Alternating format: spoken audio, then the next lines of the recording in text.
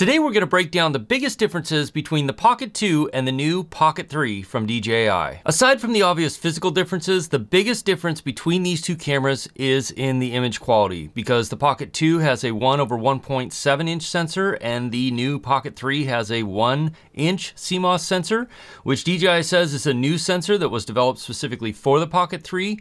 The image quality difference is really large. Now, frame rates and resolution, there's actually not that much difference. The biggest being that the Pocket 3 will now shoot in 4K up to 120 frames a second, where the Pocket 2 is limited to 1080p in up to 240 frames a second. One of the biggest differences between the Pocket 2 and the Pocket 3 is that the Pocket 3 now has a native vertical shooting. It's really easy. All you have to do is flip the screen and then it switches to up to 3K vertical mode. Now, it doesn't rotate the gimbal, but it does give you a full 3K vertical mode video, which is really nice native vertical video for Reels and TikToks, stories, things like that. But the biggest difference in the image quality between these two cameras comes in the dynamic range. Here you can see that the Pocket 3 does considerably better than the Pocket 2 in a really massive dynamic range environment where the sun is behind me and my face is obviously backlit by the sun, but you can still see that the quality difference in the Pocket 3 is quite a bit better, and that's thanks to that new 1" sensor.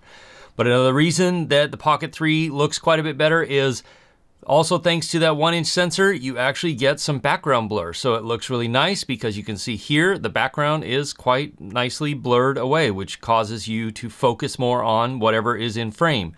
And with that background blur comes the ability, because the Pocket 3 has phase detect autofocus, you can actually hold things up to the camera and it will focus on that unit, and the close focus distance is actually very close on the Pocket 3. And thanks to that new larger sensor, we also get considerably better low light performance. Here you can see the difference between the two. The Pocket 3 is blowing the Pocket 2 out of the water, even when you're not shooting in the new low light mode that the Pocket 3 includes. And then when you switch to the low light mode that the Pocket 3 includes, you get substantially better performance in the image quality.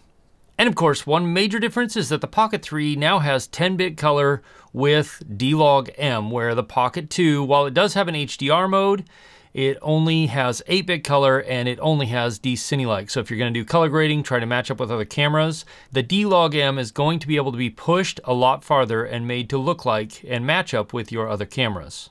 There is one way that the Pocket 2 still beats the Pocket 3 in image quality, and that's in photos, because the Pocket 2, you have the ability to shoot up to 64 megapixel photos, which do look really nice, where the Pocket 3 is limited to about 9.5 megapixels.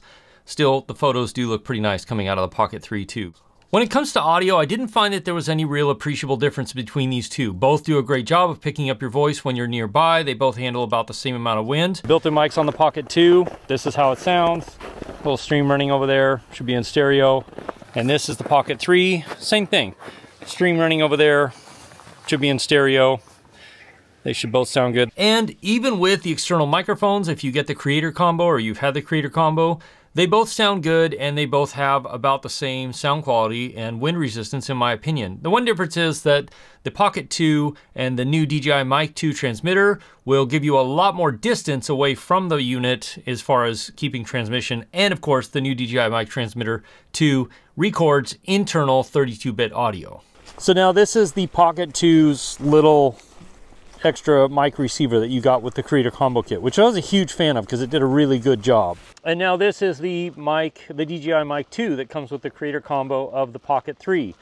Another massive difference and upgrade that DJI made in the Pocket 3 is the new ActiveTrack 6.0 as opposed to ActiveTrack 3.0. Now, that shouldn't be surprising. 3 generations of ActiveTrack later, it should be quite a bit improved. But when I started comparing the two side by side, the difference is substantial. The Pocket 3 does a much better job of tracking a subject and keeping those movements nice and smooth so that it looks more natural, almost like somebody else was actually filming you. Where the Pocket 2 is quite a bit more jerky and quite a bit less accurate with the tracking ability. But also the tracking will come down to some user refinements that we'll talk about in a little bit. It is much easier to activate ActiveTrack on the Pocket 3. You just basically tap or double tap a subject that you're looking at, but also the Pocket 3 has a couple of different options for tracking. Here you can use face auto detect, which works really well. Whatever's in the center of the frame, as soon as it sees a face, it will start tracking it and it locks on really well.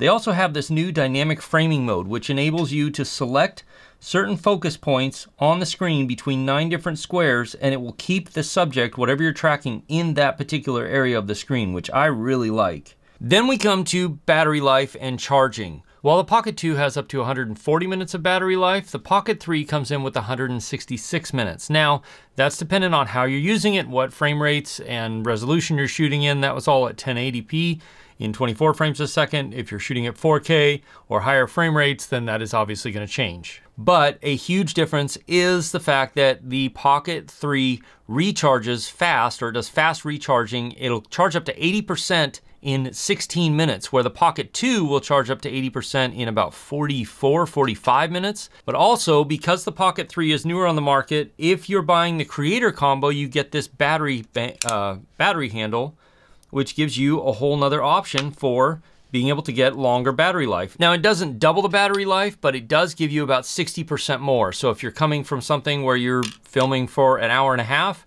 that's gonna give you another 45 minutes or 50 minutes of recording time, which is a massive amount of more recording time. Next is the user interface, and that comes in a couple of different ways. One, the software has been massively overhauled to make it much easier to get around the menus on the Pocket 3, but also there's a huge difference in the screen size. You have this tiny little screen on the Pocket 2 that was always kind of difficult to use and difficult to get to work properly, whereas with this, you have this giant new 2-inch touchscreen that gives you a much larger interface to be able to get around with.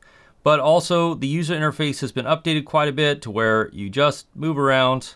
It makes it really easy to go through and select things. The touchscreen works really well, whereas with the Pocket 2, it works well, but you have very limited, and it's a much more confusing menu system to go through things, where the Pocket 3 is just a lot easier and a lot more clearly laid out. And that leads us into the physical differences between these two cameras. Now, obviously, the Pocket 3 is a fair bit larger than the Pocket 2. It's also a bit heavier, but I find that I actually kind of like it, especially if you get the Creator Combo, or even just with this handle here, when you plug it in, it makes it a nice size to hold. Even with the screen open, you're not really covering anything up. And I mean, I don't have tiny hands, so that's not really a big deal for me.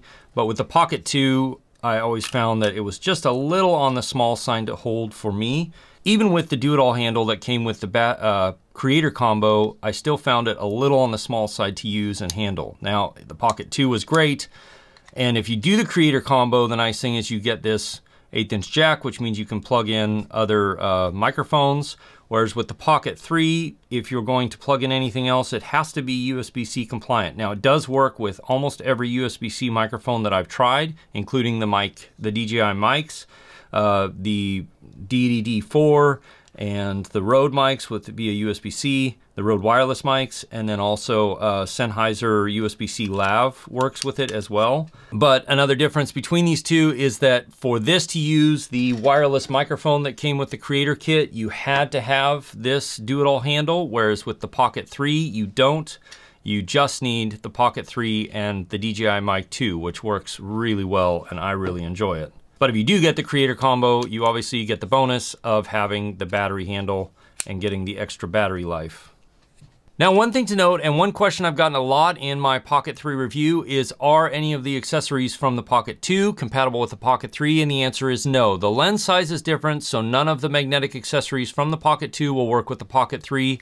And the new DJI mic is different as well. So the old mic will not work with the Pocket 3, and the new mics will not work with the Pocket 2. But next, you're gonna wanna watch this video right here. I'll see you over there. As always, if you have questions, ask me in the comments below, or join my live stream, which happens most Wednesday nights, 4 p.m. Alaska time, 8 p.m. Eastern, where we can have more of a conversation and maybe I can answer questions that I didn't cover in this video specifically.